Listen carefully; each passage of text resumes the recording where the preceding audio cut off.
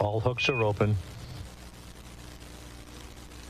And undocking confirmed. This is the moment astronauts Butch Wilmore and Suni Williams and the world have been waiting for. Suni Williams and Butch Wilmore begin their belated trip home. After 286 days in space, Suni and Butch bid farewell before departing from the International Space Station with fellow Crew 9 team members, astronaut Nick Hague and cosmonaut Alexander Gorbanov. Their SpaceX Dragon capsule undocking just after 1 a.m. Eastern.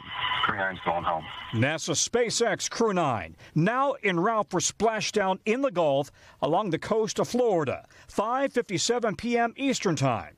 I spoke with former NASA astronaut Mike Massimino. When you come back through the Earth's atmosphere and you splash down, what is the physical effect, the physical toll on the astronaut's body? First thing you notice, Tom, is the onset of gravity. You feel very heavy, even picking up a pen or moving around because you've been floating so much. You sure feel that when you're coming back. Butch and Suni's extended stay has been a first in space exploration. Never before has a 10-day test flight turned into a 9-month-plus mission. We came up prepared to stay long, even though we planned to stay short.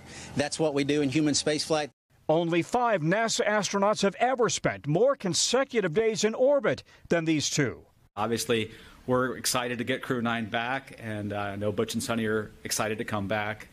And then we'll celebrate, when they're ready. As for the pair, the hardest part, they say, has been the impact on their families back on Earth. We left our families a little while ago. My daughter's, I'm going to miss most of her senior year in high school, my youngest daughter. And my oldest daughter's a sophomore at East Texas Baptist University.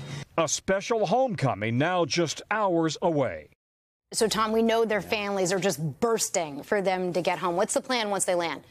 So immediately when they land, they're going to go through a quick medical check with people on the ground, and then they're going to get a full medical evaluation in Houston.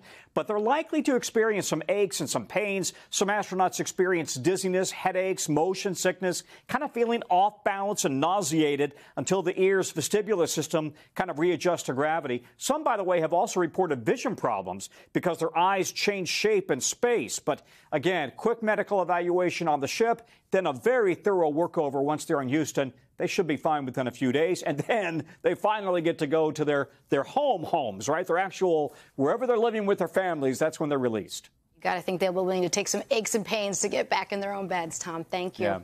Hey, thanks for watching. And don't forget, you can catch the Today Show every morning on NBC or take Today when you're on the go. Just follow the Today podcast on Apple Podcasts, Spotify, or wherever you listen.